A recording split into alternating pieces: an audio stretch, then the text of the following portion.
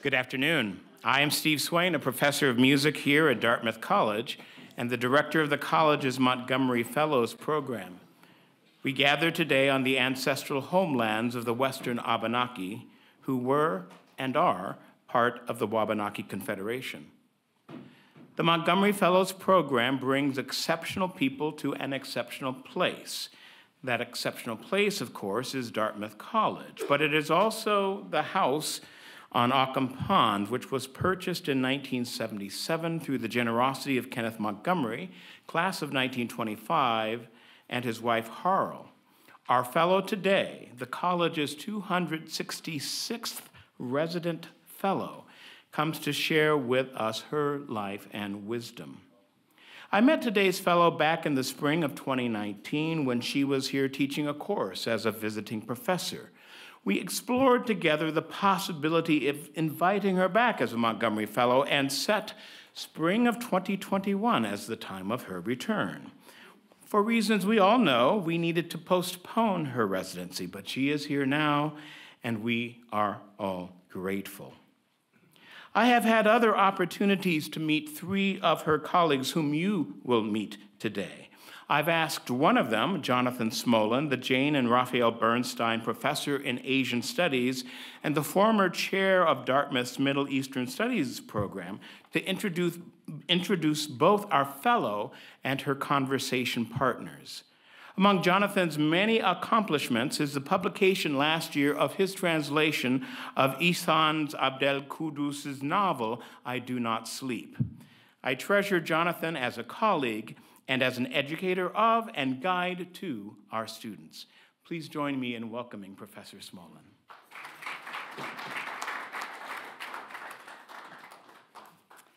Hi, everybody. Thank you so much for coming. It is really quite an honor and quite a delight to introduce Hoda Barakat here as our Montgomery Fellow. She was born in Beirut, grew up in Paris, and then returned to Beirut during the Lebanese Civil War from 1975 to 1990. She has written some of the most magnificent works of modern Arabic fiction that have ever been written. The Stone of Laughter, which was published in 1990, is an absolutely brilliant postmodernist take on the breakdown of language and the way that the breakdown of language represented the breakdown of society and civilization, of human discourse during the Lebanese Civil War. It is truly one of the great works of world literature, not just Arabic literature. And her most recent novel, Night Mail, won the Booker Award, a long, well-deserved, very well-deserved honor. Of course, she taught with us here in 2019, and we're absolutely delighted to have her back this spring. It is also an honor to introduce my colleague Tarek El-Aris, who is the James Wright Professor here at Dartmouth College and Professor of Middle Eastern Studies. A man of many talents, of many subfields, of many theories. He is also the author of The Trials of Arab Modernity and Leaks, Hacks, and Scandals. Both works are magnificent. But Leaks, Hacks, and Scandals has a particularly rich place in exploring many of our concerns today of exposure, scandal, and leaks.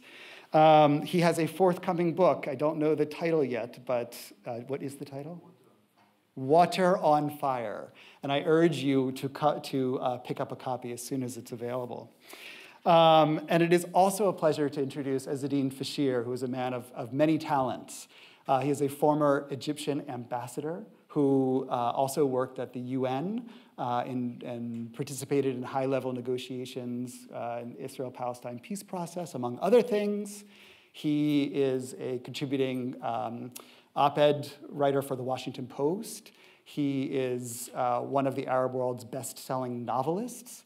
And has the honor of writing what many believe to have been the novel that prophesized the future of the Arab Spring, written soon after the events of 2011, but really described in incredible detail the trajectory of what would come. And hopefully we'll be able to read this in English soon. I am translating it, excuse me. In addition to these things, he is also an incredible educator and one of the best that Dartmouth has in the classroom. So please, everybody, join me in welcoming our three today for this incredible conversation.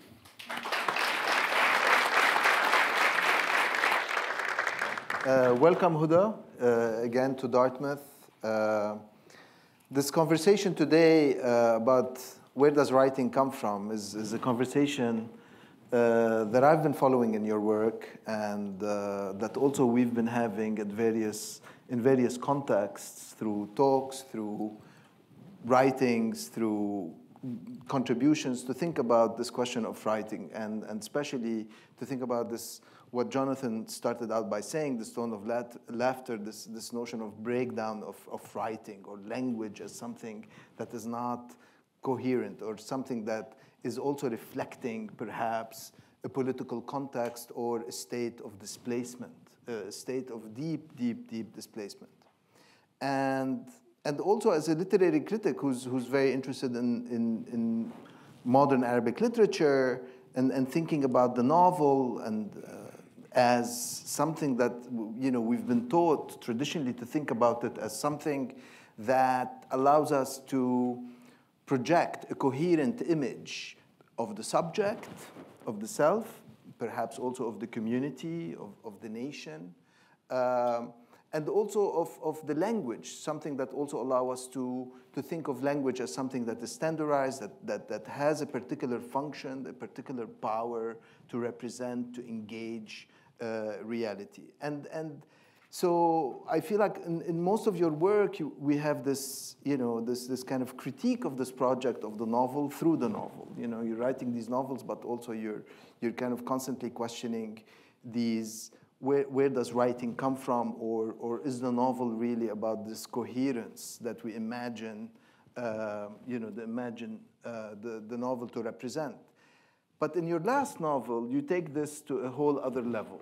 And already Barid al-Layl, literally the night post or the night mail, but the translation is Voices of the Lost, is a series of letters that are found not by the people who wrote them, but people who happen to find them in airports and hotels. And I would like to just read the first kind of couple of lines of that novel and then ask you my question. Dear, since letters must always begin with dear, then dear it is. I've never written a letter in my life, not a single one. There was a letter in my mind which I brooded over for years, rewriting it in my head again and again, but I never wrote it down. After all, my mother could hardly read, and so I expect she would have taken my letter to one of the village men with enough education to read it to her. That would have been a disaster, though. And anyway, then I learned that the village had flooded when the dam collapsed. The whole village was underwater. I don't know where the villagers went or whether they were moved to another place. It was the latest thing in technology, the dam. The president had ordered to be built to water the lands that had turned into desert.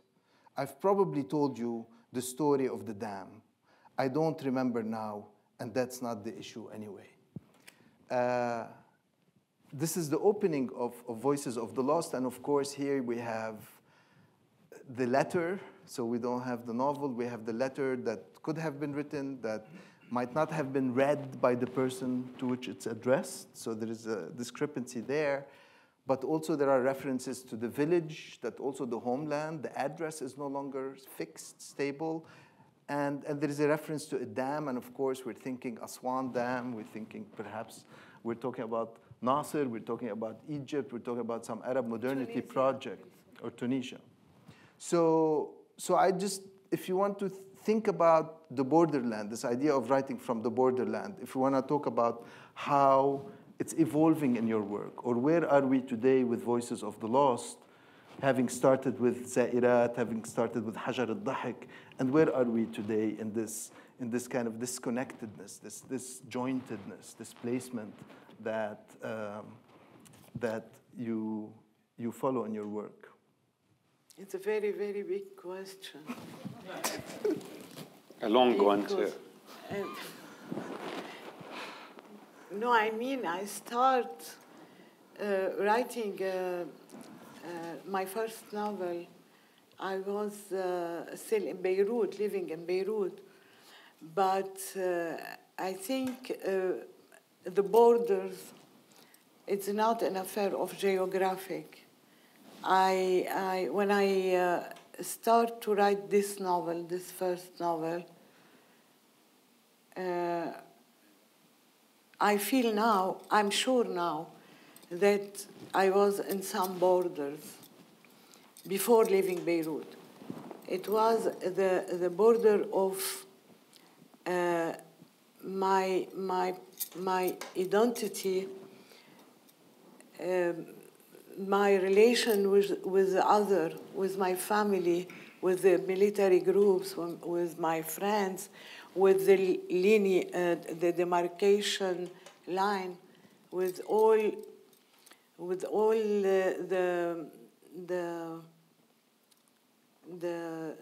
the movement we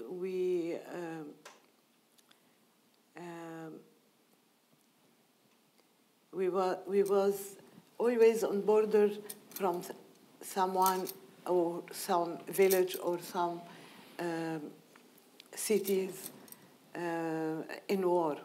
So it was always like having borders, but in movement.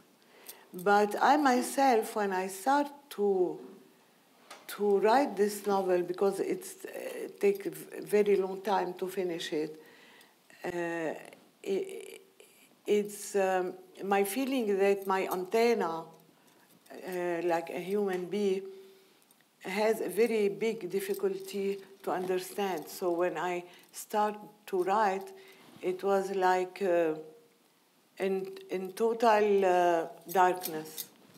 So the main character, it is not me, it is not a woman, it is not a man, it's someone on the borders of the possibility and on the border of his own sexual identity. And it was like I was hearing to this voice. I don't know on the fact, on the reality, I don't know Khalil. So I invent Khalil. But it's like to be, he is gay. So he is between me and the others, between me, like a female, and the sense of virility, on the border between why I stopped to discuss with the other, because I stopped when maybe because I stopped to talk, I start to write. But it was like taking Khalil by his hand and asking him to show me where he can go, where he can stop, what he gonna be able to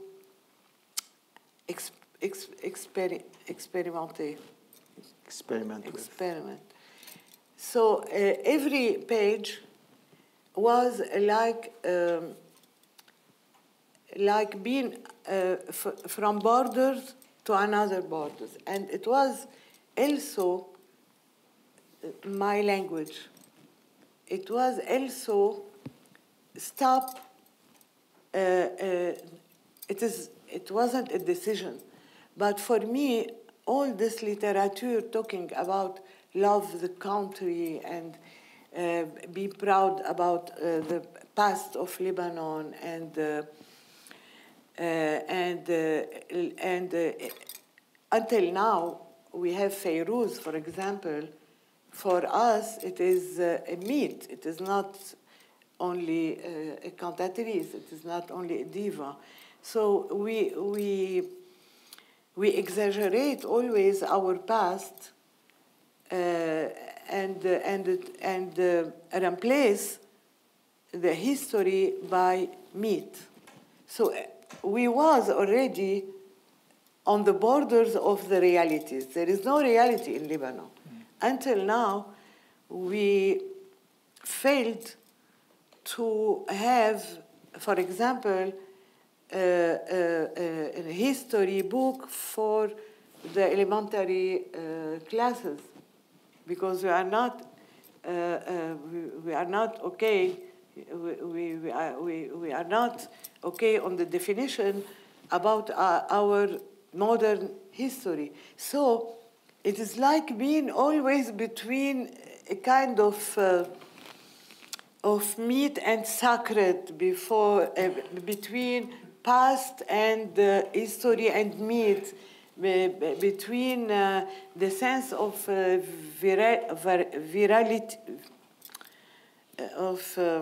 virility and femininity. A woman should. There is some classic figure on women in war.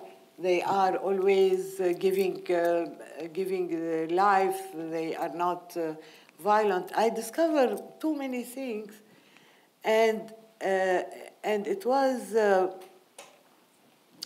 cracking always some doors, some barrage, because barriers.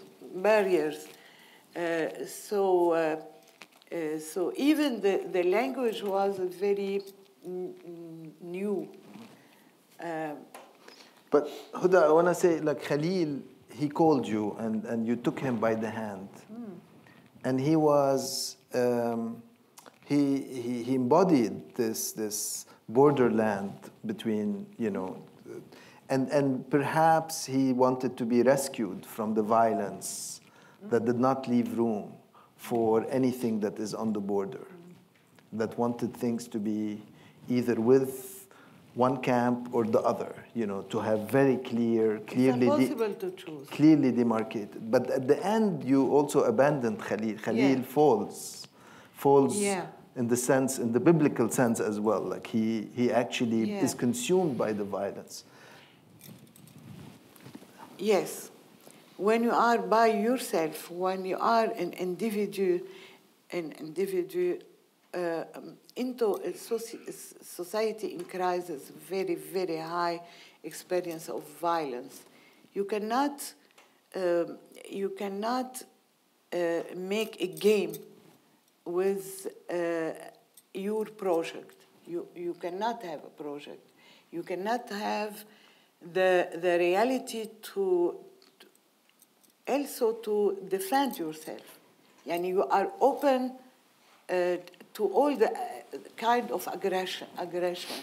So this Khalil, when I leave Khalil at the end, maybe at the last page, it was like telling him adieu, but with a very big sad in my heart, because he fall when he understand that he has to choose, and as a gay he cannot be defending his innocence. So when he rubbed the neighbor, raped the neighbor. The neighbor. When he tried to be a man, for me, he was losing his soul. So I tell Khalil goodbye, adieu, because I cannot, I'm just a woman. who write, and I cannot rescue. I can do anymore anything to you. I love you, but I have to leave you there. So maybe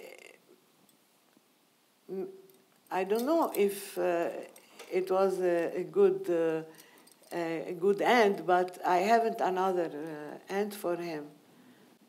But I maybe in the other novels, I take other characters. They maybe are the brothers of Khalil and me. Yani it's like every novel, it's a new adventure to explore another kind of borders. Yani where I am and what is this displacement, like said. Yani, you know, where is the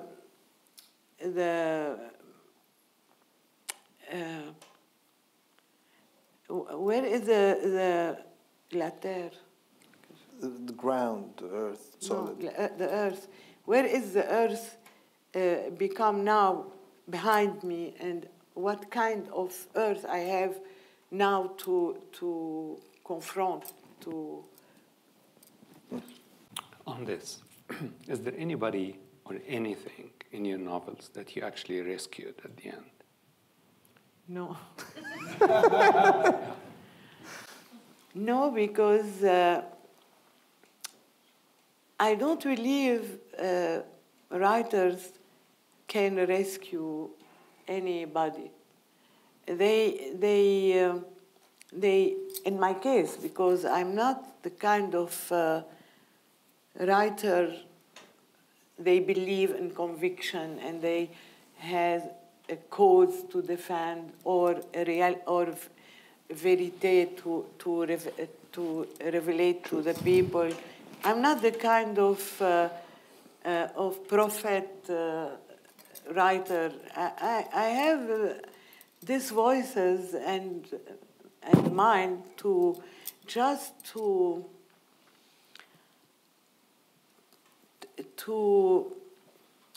tell what is what make us suffering. It is not a project of rescue, and maybe there is other writers, they rescue the population, or they have like a mission to, but I'm not this kind. Yeah, but without going all the way to kind of missionary novels, but where would you say the hope comes from in your novels? Maybe the only hope for me is to write beautiful things. Even if it's very, very sad. And yes. Kind of closed system where, because you mentioned borders, and my feeling is, yes, it's, you know, the voices, the places, the characters are at the border, but they seem to be always, including Lebanon, it's like on the other side of the border, like you crossed and you're leaving behind. So the sense I get is constant loss. Because my own story, it's a constant loss. I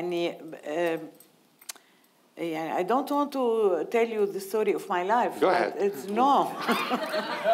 This is what you do for a living. No, it is, yeah, but it is not interesting. Me, like Hoda Barakat, individu, but me, I have many people, maybe in my head, maybe they are just the voices. We continue to open doors, but it is never the heaven door. It is not. the hope is always had to be like a little project of light. The place the place, the country I had lived,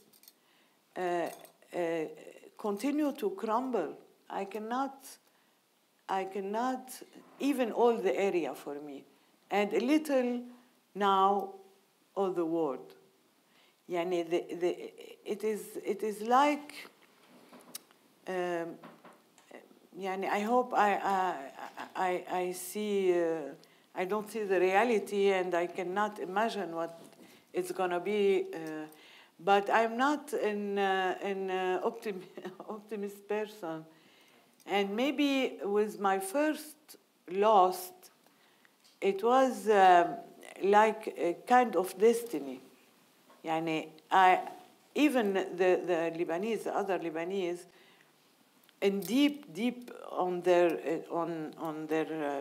mind and heart, they never understand what is this real story, and they still they still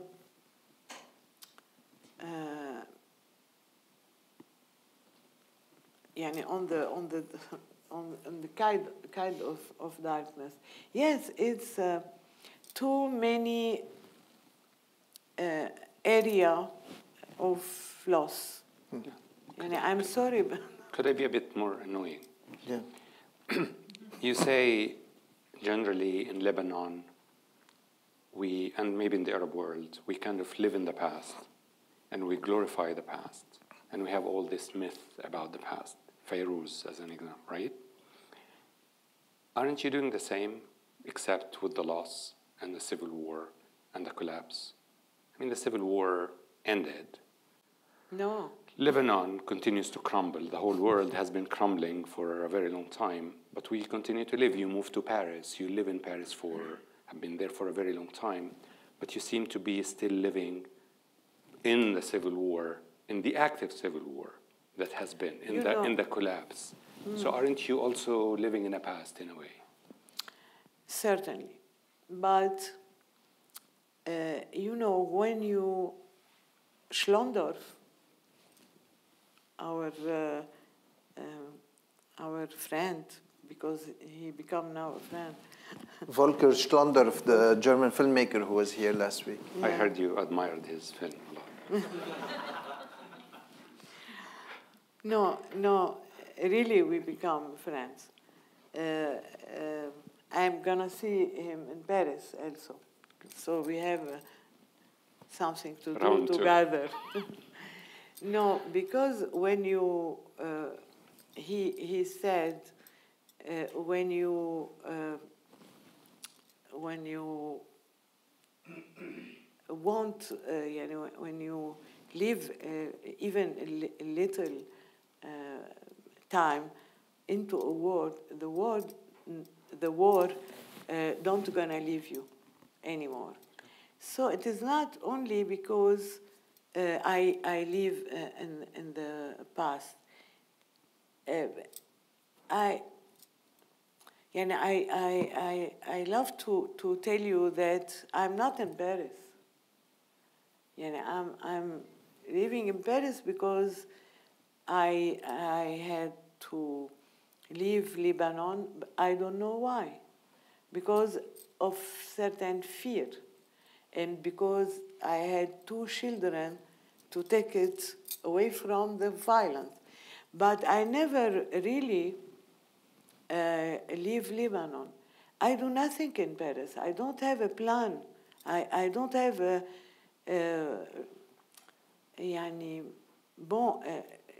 France was very good and very generous to me, and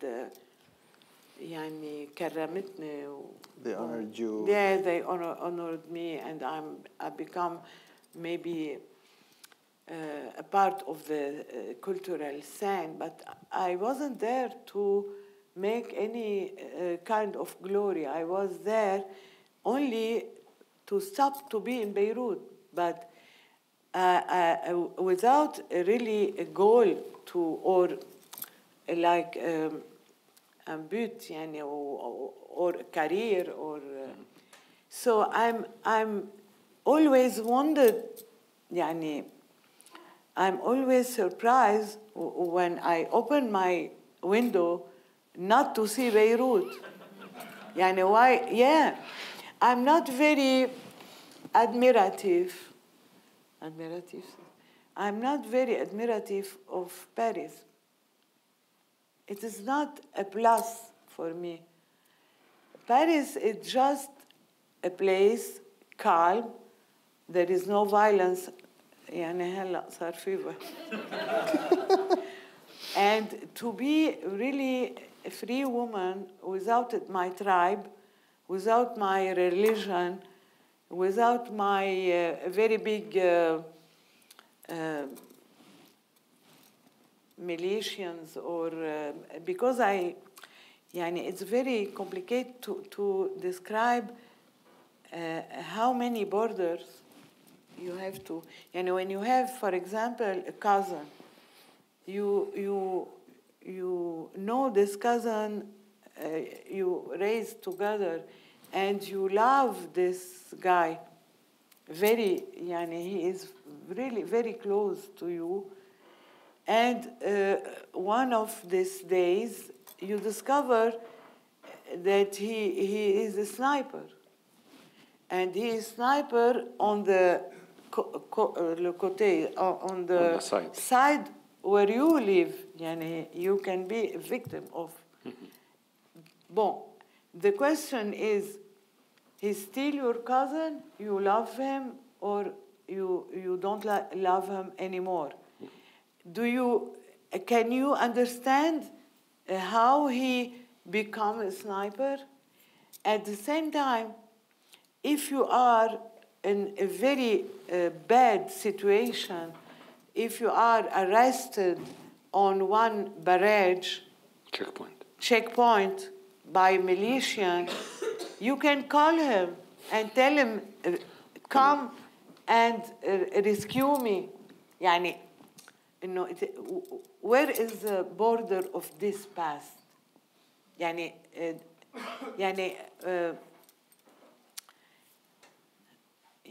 To try to respond to your question, when you are able to decide that the past is now a past. Yeah.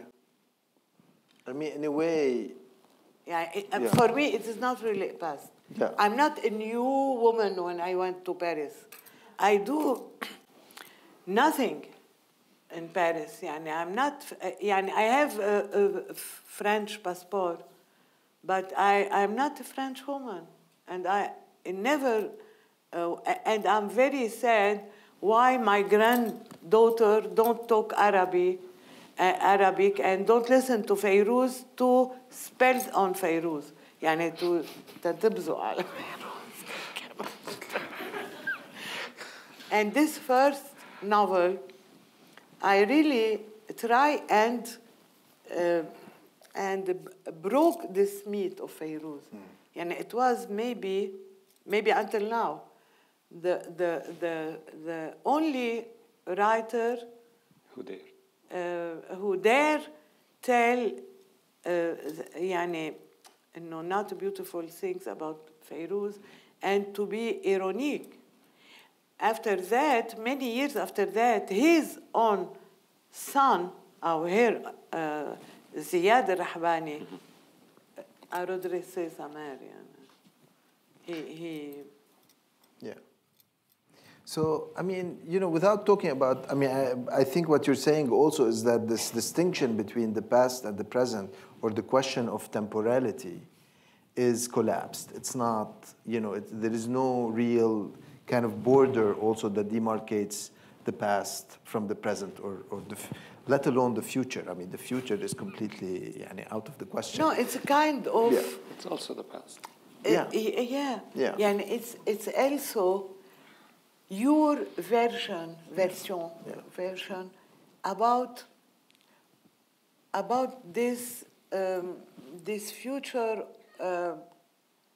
because for me there is also a future. يعني مش إنه أنا I'm without future, but I have my proper يعني my. It's not the ideological future that we think about. It's not the future based on the theories of history that project some sort of progress, hope, salvation, things. No, because things that happen. I didn't found a real philosopher to convince me, and they stop already. The philosopher, they stop already now to invent a system to give me hope.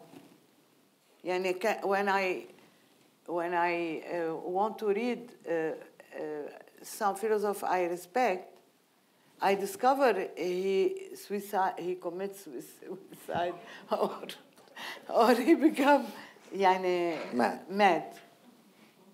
De Nietzsche jusqu'à au dernier français. So. I mean, but I think so.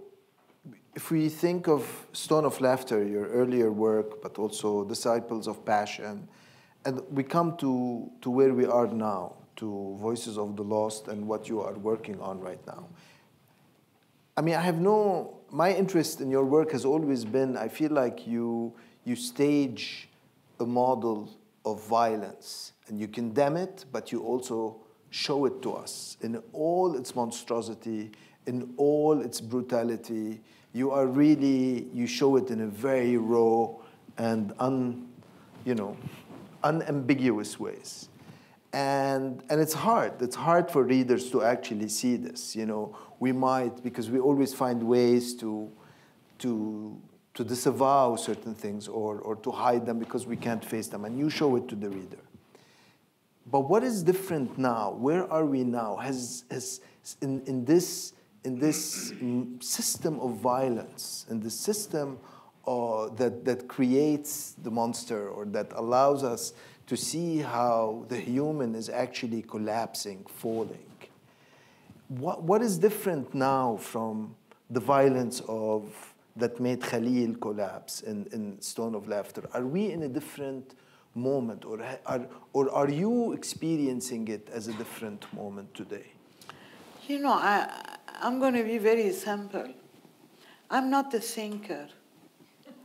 The other have to think for me and communicate with me what they discover. And for the moment, I don't think there is a thinker elaborating a system to take you like this and to tell you, wake up, we have some solution, and we have... so I'm not a thinker, and I'm... Tu veux ajouter quelque chose? Okay. And I don't have a system de pensée. I just have, like I said, a kind of antenna, and my antenna, it's if we want to talk about my novels, there is always some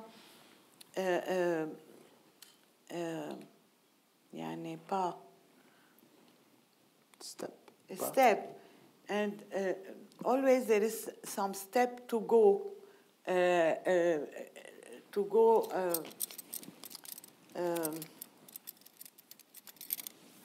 to experiment something. The big difference between the first novel and the last one, it's Khalil was trying to communicate his sufferance or his tentative to hope, or the experience to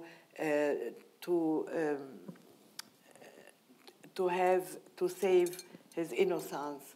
But in the last novel, nobody talked to nobody, and there is no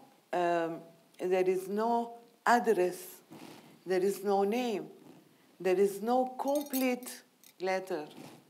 And the letter, even when the character is writing his letter, he knows the letter don't gonna arrive to who he's right to. Address to. Plus, يعني more than this, he lie, and it is not a kind of letter you write because you want to tell your reality or what is happening to your life. You are not sincere even when you know that the other gonna not receive it. Yani it's a high point of solitude. Now, why I choose this kind of characters, of letters, really I don't know. Maybe it starts with looking to the millions of people walking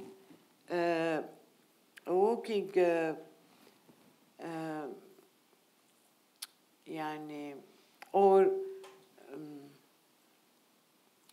the refugees. The refugees, يعني how they leave the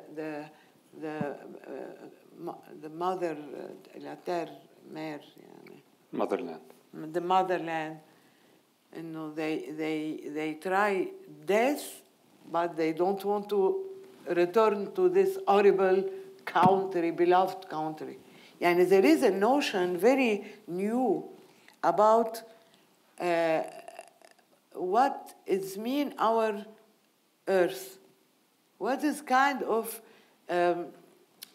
relation, what kind of connection we still have to our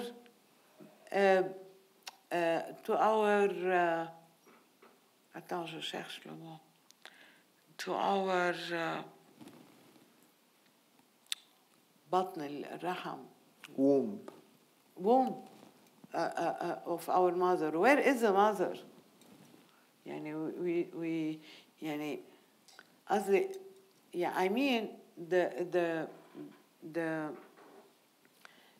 idea to listen to these people, they march, they ساعدنا شوي كيف عم يمشوا. They're walking across borders. Trans-border, and without having any goal or any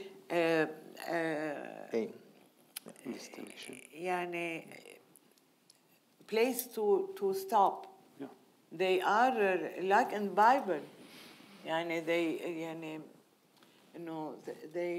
and all and they know that all the borders are closed, but they still walking. And it's maybe a new version of hope. Yeah, but also it's a reconfiguration of what identity means. I mean, in some way, when you read Voices of the Lost, you say, what does identity means? What does belonging means? Like, you always criticize these notions in your books. There was never a romantic notion of identity ever. I'm against. But now it's almost like it's gone to a whole other level. Like now we've entered. It's not just the violence of the Lebanese civil war and sectarianism and tribalism and but now it's almost. We're gonna talk about it our next month. Yes. Hoda prepared the text for us called. Can I tell them the name? limbus. So, yeah. Because I feel we are in limbus.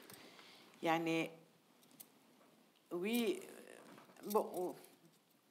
will talk about it after. Next month, yeah. تعبت. May 24th. إنجليزي. ناخد بريك ونفتح شو عز. إيه عز بسألنا. I have a question that I'm sure you've been asked this question a million times. I think every writer gets this question in almost every interview. يلا. But I'm going to ask it anyway. And I hope I'll get a different answer. That's how optimistic I am. I don't promise. So, you don't have much hope that writing will actually change anything. Generally, you're not optimistic. You don't make serious money out of writing. From time to time. You don't care much about glory and that stuff. Maybe you did at some point in the past, but that's fine. So, why do you write? Like really? Really? Yeah. Why? I write to see a beautiful text. Because it is not only يعني to cry on the destiny of it's to construct a very beautiful and very complicated language you don't change. C'est vrai. يعني I don't have the illusion to change anything, but I have the experience that, and especially when my work is translated to language very far from my comprehension. And when I'm invited to, for example, India, and I discover that the people they read and they communicate with me, and they love what I wrote, and it's a very big thing. And this doesn't give you hope. I have too many hope in life, but not to change the world. And I have, for example, hope to see the boyfriend of my granddaughter, to make some voyage, or but not the hope to change the world because I have a mission. Right, but if you write a text in your room, sitting with yourself, in Paris disguised as Beirut, and somebody in India reads it, and they're affected by it. And they wrote to me. And they write to you, and probably will remember whatever that you were describing for the rest of their life. Yeah. This ability to leave a mark doesn't give you hope in the power of the word? No. On the person? No, I'm very pleased of myself. I said, very good. Well, at least there's that. Very good. Okay. And if I can communicate déjà, en anglais, comment tu sais? Already, with an Indian, on the Malayalam language, and he write to me, this is hope.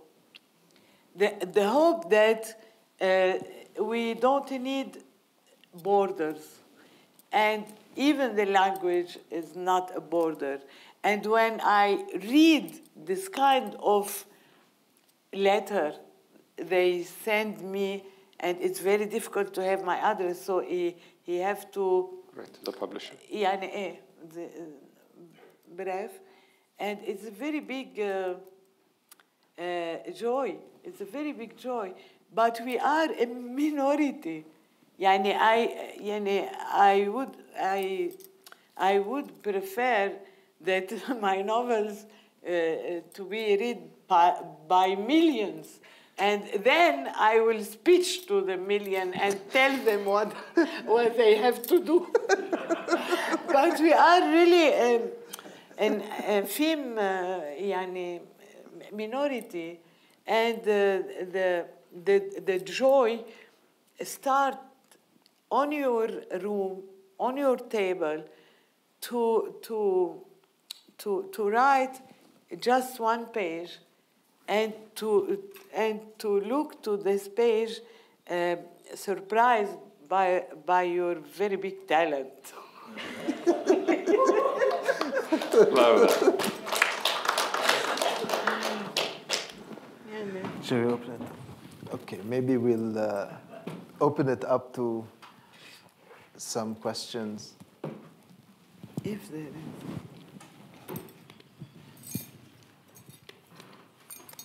صعب الإنجليزي صعب.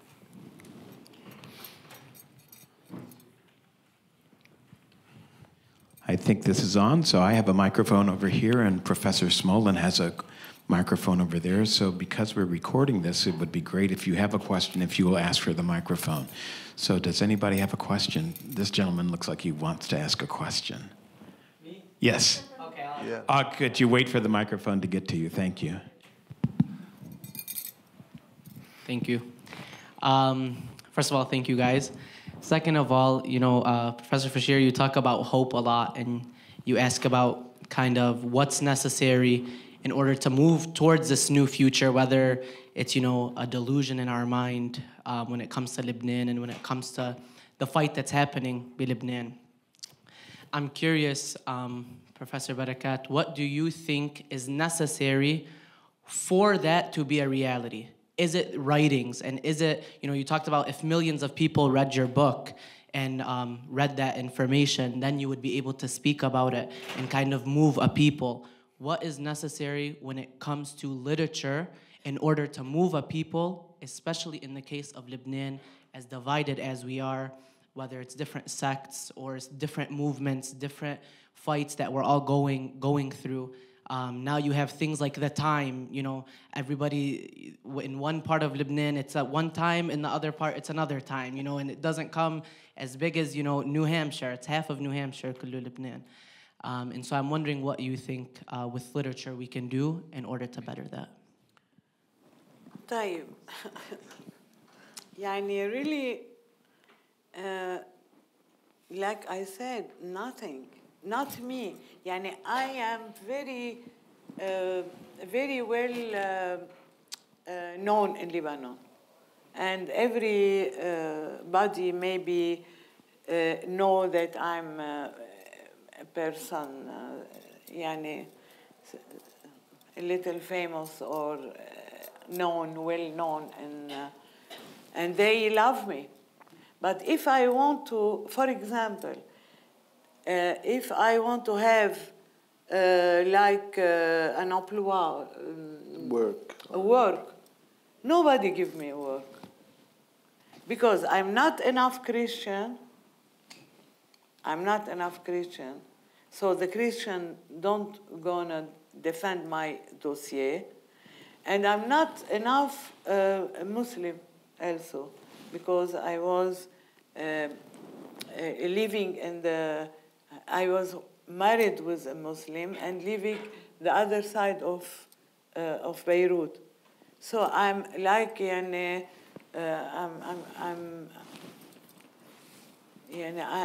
nobody gonna defend me or appuyer, push or support my dossier. What can I, what can I? I'm like a little. يا الله شو كنيسة خاينة يعني. Traitor. I'm a little traitor for both sides, for all the sides. But I'm يعني no, I'm loved, but we never know why. يعني they love me, but they don't يعني support me. I just have a quick follow-up, sorry. So if it's not literature, what do you think is the great commoner in Lebanon? You have people who are very divided, not just, sect-wise. You have people in Beirut, Bilba'a, bin Nabatiya, wherever it is. These people are very, very different people ideologically and how they think about al-wada' bi Lebanon. What is it that brings us together? I don't know. I don't know. And maybe in 40 years or 5 decades or maybe more, they maybe find. But personally, I don't know. Why I'm going to hide if I have the solution? I don't know. Anyone else with a question?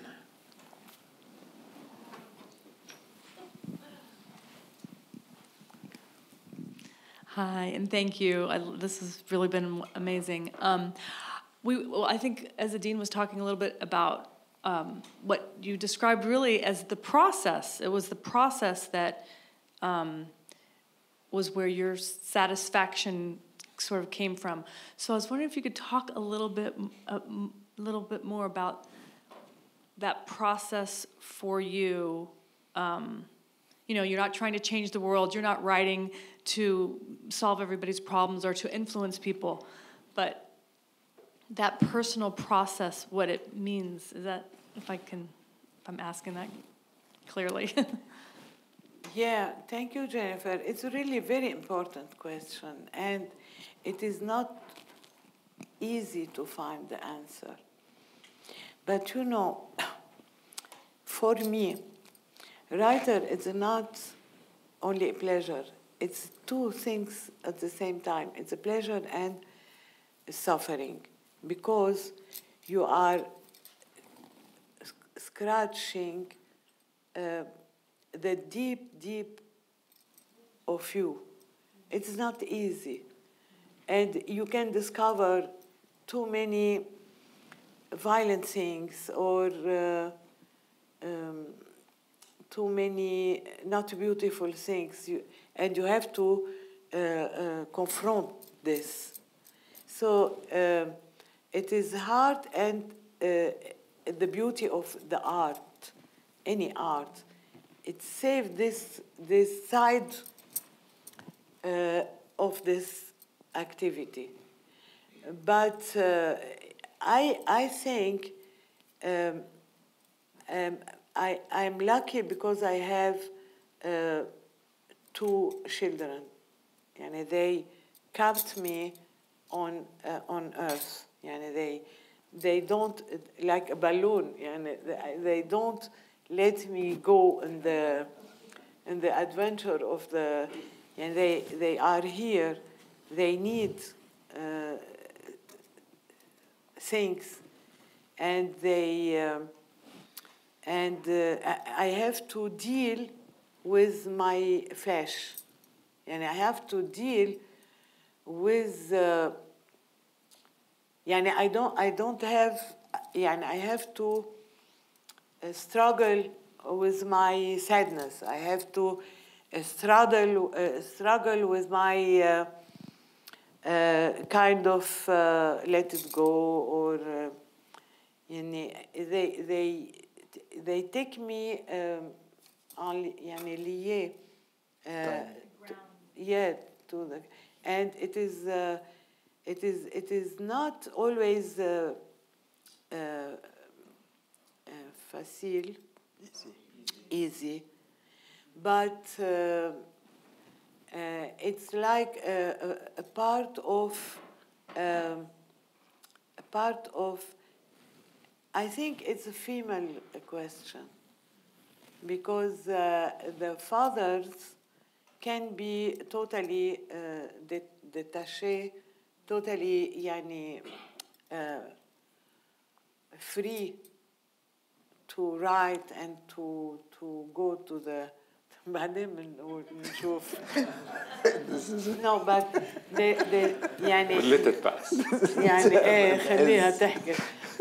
But it is not like being a part of your body, really, physically, and you write with, in my case, with your body. With, for example, I cannot write if my daughter or my son are ill. I cannot do it, and it's good for me. it's good also when I become a successful writer. It's like a part of this procedures. Then you have to keep it there. You have to. I don't know. I suppose for me, only maybe for me. But for me, writing, it is not the most important thing in my life. It's very essential, but it is not the only way in life. I can live without. Maybe I become شوي بصير خوتة بس إنه سائرة. But the part of having this flesh matter, it's very important to me as a writer. So, Hoda, Steve Swain over here. Now we want to know what the most important thing is in life, if writing is not the most important. And I remember you talking about your children, when they like what you write, that pleases you greatly. Yeah, because I'm like this when they read me. All right. They are very hard critics. When they tell me, okay, it is really okay. So my first question, what is the most important? And then about your children, what do they like about your writing? What do they like about your writing? Too many things. No, they read too much. And my daughter now, she become a novelist. She writes in French. And they give me always too many advice in life. They advise me to listen to some music maybe I could not discover by myself, and some books, and what they like. I think, for example, in my second novel,